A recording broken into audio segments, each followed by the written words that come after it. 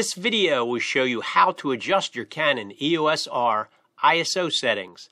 That includes expanding the ISO range, setting the ISO itself, and the auto range ISO settings.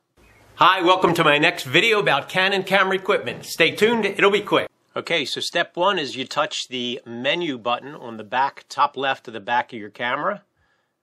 Then touch the red, the camera, the first selection, and it'll be red. And then touch the number 3. That'll get you to the third column. And then touch ISO speed settings. The ISO speed settings option gives you 4 settings you can change. This video covers the first 3. The fourth we'll cover later. The first selection is ISO speed. You just touch that anywhere along the bar. It'll open it up. You can adjust the ISO using the arrows, or you can slide it and it goes down to 100 in the normal range. You can set it to auto and let the camera handle the ISO. You can go all the way up. The default range is 40,000. So let's just set it, say OK. The second selection is ISO speed range, so you can touch that.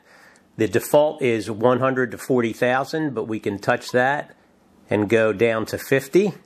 I always leave it at 100. I don't have any need to go to 50. And then on the other end, you can go 40, like I said, 40,000 is the highest. We can go up, whoops. Sorry about that. We can go to 51,200. Come on.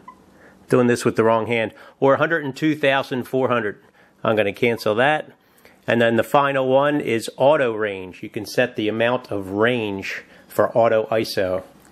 So if we hit auto range, right now I have it for 200 to 1600. This is the range of ISOs that you can use when you set your camera to auto ISO.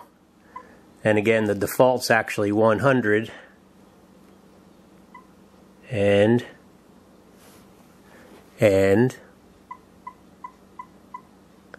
40,000. I'm going to cancel that for now. I hope you found this video helpful. Please give it a like, give me a comment below, and don't forget to subscribe to the channel for more interesting videos on Canon camera equipment.